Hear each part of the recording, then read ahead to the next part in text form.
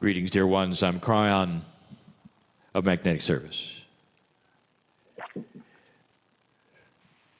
It is the close of the meeting, the close of the day. No matter what time zone you are watching this in, it doesn't really matter. It's a time when we say goodbye to that which has occurred, which is a series of messages that try to convey the compassion and the facts of things that are not normally seen or understood. It talks about a creative source which is bigger than you were ever told it was. The potentials and possibilities of a much larger galaxy than you ever thought was there. The idea, perhaps, that seems so eye-rolling and sparks such controversy that perhaps there are those out there who love you and know you who may have even had the seeds of your DNA. All of these things that are so outlandish today, in a century or so, will be common knowledge. This is the way of it, dear ones, and you've seen it. You have seen it even in your own societies, that the things that you thought were crazy are today your science. The things that you thought never would happen are happening. The things you were told couldn't happen are happening. And so it goes this way. This is the leading edge at this moment of potentials, of many things that are not yet of fruition, but are coming. We have told you that this may be the beginning of inventions that have been waiting until things settled. This may be the beginning of new thought. There are so many who predicted issues at this time, not necessarily biological ones. There are those who have predicted that there would be a thing that would bring the earth to its knees, and so many felt that that would be terrorism or a war, or perhaps a stock market crash that couldn't be recovered from, and it wasn't any of those. There is no model in economics for the recovery of a virus, a pandemic. There just isn't. And yet there are all of those telling you how it's going to work and how it isn't going to work, and the naysayers, and there is no model, dear ones. No model for what is taking place, how fast it can recover, what the consciousness will do. But there is such a willingness to get out and start again. There are those who are craving to be in a crowd and hold hands with everyone and hug everyone because you couldn't. And now you miss it. Now you understand. Now you understand. Oh, but there's so much more. I say it again, there is no recovery model for the stock market. There's no recovery model for the economics for a pandemic. And it will surprise you. It will create another model. Don't let those who have no idea and are just guessing strike fear into your heart that this will last and last and last, or that you'll never recover, or it'll be another depression of 29, and that it'll take dozens of years.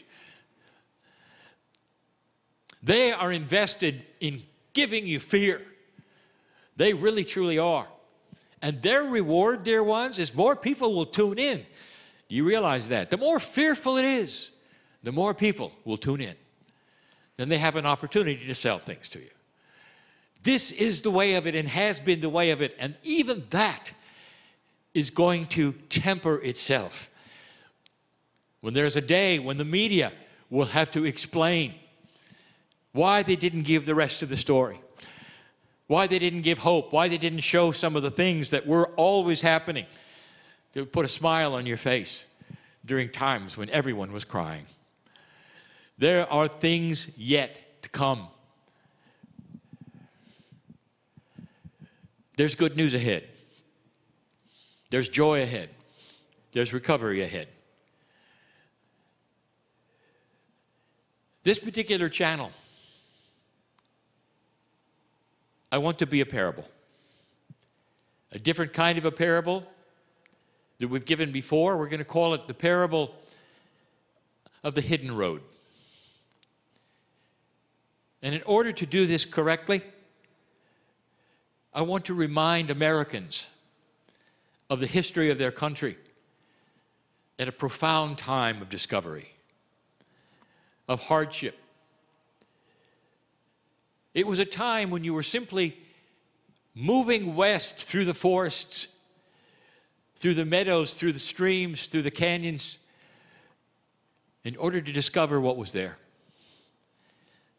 Think of a time when the continent was just being discovered, and there were those who would venture out from the east, not knowing what they would encounter at all.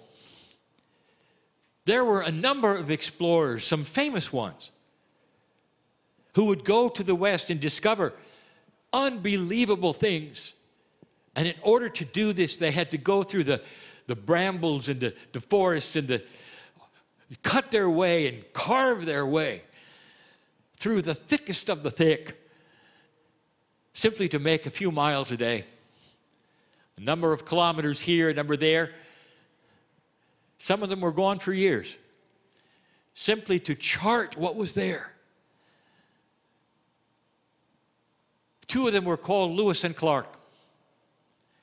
If you take a look at that and you take a look at them and what they wrote and what they did and how long they were out, it was astonishing. One of the most favorite is them coming across the Grand Canyon. Now you know that historians will tell you that the Spanish did as well. They came across the Grand Canyon and said it was an uncrossable place. They turned around and went back. Lewis and Clark did not. They went to the ocean. Then they turned around and came back, and the reports started coming in. And over a period of time, years and years, you started to see those venturing west for a better life. And they had no idea what they were in for as they ventured west. So many stories, so many books written, so many talking about what they had to go through simply to travel with the wagon and the horses. Most people who were not there don't even realize, they did not ride in the wagons. The wagons carried the supplies. They walked to the West Coast. They walked to the West Coast. Many along the way who chose to have children knew very much that they should not name a child until the child existed for 3 months alive, because the death rate of birth was 1 in 3. Did you think about that? Did you think there was ever a time when the pioneers had those kinds of issues because they wanted to travel? Can you imagine what it took to take a wagon through a forest without paths? Or what they had to do to find that which is a way around things, and how long it might have taken to go up there and down the hills and across the rivers and just to get to that place that they wanted to go to, which was the West. So let's put yourself in their stead at this moment. Let's pretend in this parable you are one of them. It's a hardy lot. You didn't survive unless you were fit. Men and women, children. Picture them for a moment stopping during the day to take a rest. They're going to take a meal. Picture just for a moment that they come across other travelers. But the travelers they come across are different, and they know it. They look different. First of all, they're clean. There's no mud on them. Looks like they were just bathed. And there's nothing like that with these travelers. You're lucky if you ever have a bath, unless you come across a stream or a lake. The travelers looked different. They were cleaner than they should be to be travelers, and they spoke oddly. Some realized quickly that they had run into something that perhaps was magical, or some said, well, they are of the forest, and finally we're seeing some of the elementals. Others said, well, perhaps that they are angelic. And they got to talking to them. And it's interesting what happened immediately. In this group of hardy souls that knew their way and their difficulty and had charted their way very carefully, they took one look and they said, I'm not going to talk to those people. They're not part of my world. So there are many who did not even want to talk to these travelers, these ones that they had met on the road, and they went their own way. Others stayed for a moment, and they started to ask, who are you really? Why are you so different? And when asked questions, the travelers started talking. Who are you? And they said, we are guides. And they said, well, why are you guides? And why are you here? And they said, we have known of you all this time. You see, we have been traveling with you. Just a little way away. We've been paralleling your journey. Now, the more savvy of those travelers, the ones who are mapping and fixing the wagons and all of that, said, that's impossible. We would have heard you. We would have known it. We know what it's like to go through these forests. It's difficult. We would have heard that, what you had to do, the breaking of the branches, all of the things, the difficulty, would have smelled your fire. If you were really paralleling us and next to us, we would have known it.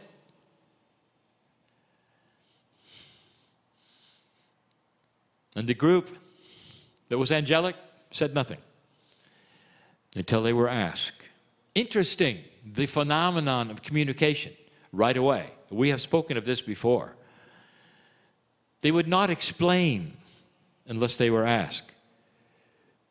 Again, there were those who broke off from the conversation and said, this is silly talk. We've had too much to drink. We're going to go and pay attention to what we are here for, to go through this difficult reality that we've had and plow through and get to the next place. And yet there were still some who stayed. And they asked questions, more questions. Why would we meet you now? Why would you show yourselves now? And that's when these, who simply almost glowed, they were so different, stood tall and said to them, because there are different times now. And it's time you saw some things and knew some things that are different from anything you've ever seen before. We are the guides, and if you wish, we'll show you something. We'll show you our path. This was decision time. Now you had some of these hardy folks who broke away and some who stayed, being invited to go with them just for a little ways to see something they didn't know about. Again, there were some who broke off and said, it's a trick. This is not real. We've been out here too long. Now, nature is playing tricks on us in a way that could very well take us to an abyss and throw us off a cliff, and all of the mythology, all of that they'd been warned about, all of the fears of what's out there at night, and some of them did not go, but a few did. And the few who did ask these, they say, how far away is it? And those who would lead them, these guides, they said, it's not far. It'll only take 2 hours. Come with us, walk for 2 hours. It's nothing for you. Let us show you something. that you've never seen before. And so they did. So the few went with those who were angelic, the guides that they had met, who they still don't know who they are or what they are, couldn't figure it out. They talked differently, they acted differently, they looked different, but they felt safe with them. They walked behind them as the guides walked in front, and they noticed something. They said, "We see that you're not having any trouble walking through this thick forest. We are. You're going through the thickest part. And it seems like you're simply walking through the forest like it knew you, like it's bending out of the way for you. It's hard to describe. Sometimes it looks like you're walking through a tree." It says, "Tell us, guides, what is this?" And the guides stopped for a moment, and they said, "This is one of the issues that you need to know. This forest that you go through, this difficulty that you have chosen for your own path, that which you go through that you say is so thick and so difficult, is a partner on this planet. If you knew it was a partner and you treated it as a partner, as you would somebody you're in love with, if you did that, the forest would get out of your way as well. You see, the forest is part of you. More than just beautiful, more than just Mother Earth. It's a partner. This forest gives you your oxygen. You give the forest your carbon dioxide. It's a symbiotic relationship, and without it, you would not exist, and without you, it would not exist. You see, it's a partner of life. This forest allows you to eat from it. It supplies you with food. Later, as you will recognize, it also will allow you to grow things from its loins. The forest is your partner. It feeds you, you feed it. The forest gives you the water, the fresh water to drink. Gaia, this planet, this earth, is your partner in all things: sustenance, oxygen, food. And then they even added this: the forest gives you the wood for your buildings and for your wagons. And then after a generation or so, you come back and find all the wood is grown back again, so that it can do it yet again for your next generation. This is a partner. And that is why you can see us moving through this so easily. The humans were mystified. They'd never heard anything like this, ever. They didn't truly understand it, but they understood the principle of partnership. And then they went further, and a little further, and a little further. And they came to a clearing. I wish I could describe this to you, dear ones. They came to a clearing, but it really wasn't a clearing. It looked like a clearing. And when those travelers, those ones who would settle in the West, came to that clearing, every single one of them got wobbly in the knees because of what they saw. Most of them fell down, some of them weeping with what they saw. Some of them touching the ground of what they saw because they couldn't believe what they saw. It wasn't a clearing. It was a road. A very wide road. And when you looked left, it stretched all the way back as far as you could see, perhaps even to the East Coast. And when they looked the other way, it stretched all the way to the water at the West Coast. Clear path. No bumps, no rocks, no trees. And they said, "What is this? How could we ever have missed this? Who made this? Who made this?" And the settlers, having yet been asked another question, stood tall, looked them in the eye, and they said, "You did. But it's been hiding from you all your life." They said, "What is the meaning of this? How could this be?" And the settlers said, "Sit down and listen to something you may or may not understand. There are layers of reality. Layers of reality. And the one that you have chosen as that traveler is a reality of difficulty. That in your path, there will only be difficulty.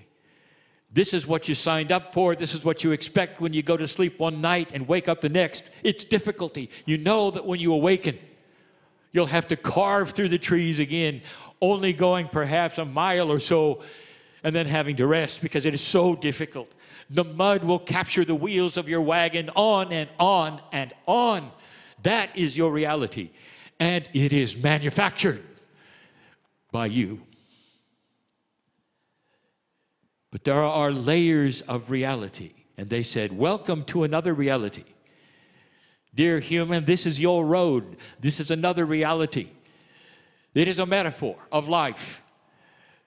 A road is already there that has been hiding all along with no encumbrances.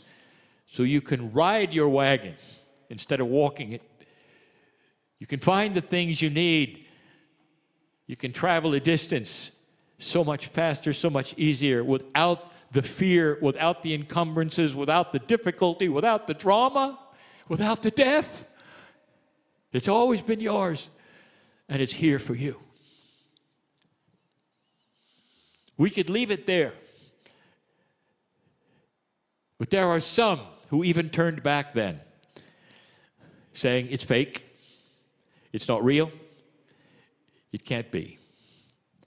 And then there were others who said, I want this road. And the ones who they were traveling with never saw them again. Interesting. They probably had gone home to the East Coast for lunch. Like today you would in an airplane. Tell that to them. That's what you could do some days, travel from New York to Los Angeles for dinner. That's what it is, dear ones. It's just as amazing to them today. You manufacture the difficulty in your road. Did you hear that? This is your reality because it's what reality was taught. It's the reality of your parents. It's the reality of those who taught you that which is real and not real. And that is the groove you're in. Drama, death, difficulty, trouble. And the sad part is there are so many humans who awaken expecting it. And that reality that you expect will be delivered on time. Because humans are powerful in their expectation and the change of reality. Kryon, what are you telling us? I'm telling you, you can choose your reality. You can choose not to have drama in your life. You can choose to travel faster without encumbrances. You don't have to move through a forest that would fight you. The planet is in love with you. And it'll change the paradigms of your life. You'll live longer. And now is the time that you understand all of that and more. Now is the time. This earth has come to a stop so that you can hear this. And when it starts again, are you going to create another difficult reality? Or are you going to stop and think for a moment, what if he's right? That divinity of yours is very active, old soul. You can change the reality of the past and move into a future you didn't expect right now. Now is the time. This is a parable of the missing road. Astonishing to many, true to all. This is a truth. Someday you will see, even the science show you, that what you think you create, that your path as visualized will be the real path. And then you realize you spent so much of your life expecting bad things, and they were delivered right on time. I am Kryon in love with humanity. I give you truth, some things that not have happened yet and will, some things you're experiencing right now. Raise from your chairs your sofas differently than when you sat down. Ponder these things, for they are all true. And so it is.